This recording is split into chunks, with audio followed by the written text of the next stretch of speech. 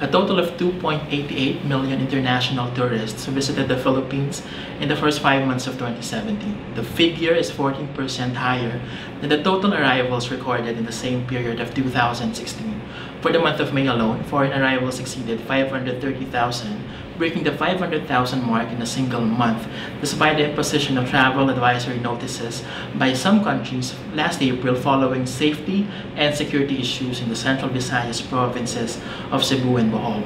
Overall, we still project a 10% growth in foreign arrivals as we see the projected slowdown from July to September being offset by the traditionally strong fourth quarter, driven by foreigners and overseas Filipino workers who spend holidays in the Philippines. Colliers retains its 6.6 million foreign arrival forecast for 2017, lower than the Tourism Department's forecast of 7 million.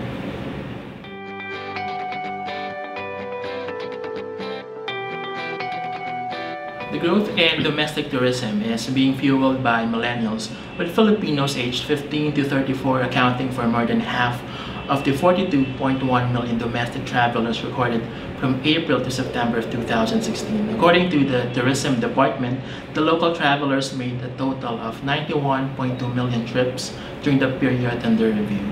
In Metro Manila, hotel developers are already responding to this demand by building hotels in strategic locations across the capital. Ayala, for instance, has been aggressive in opening Seda hotels within its integrated townships.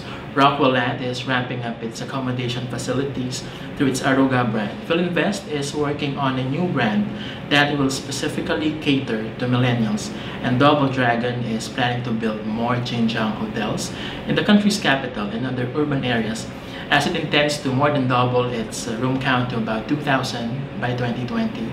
Overall, we expect the completion of more than 1,700 new hotel rooms for the remainder of the year.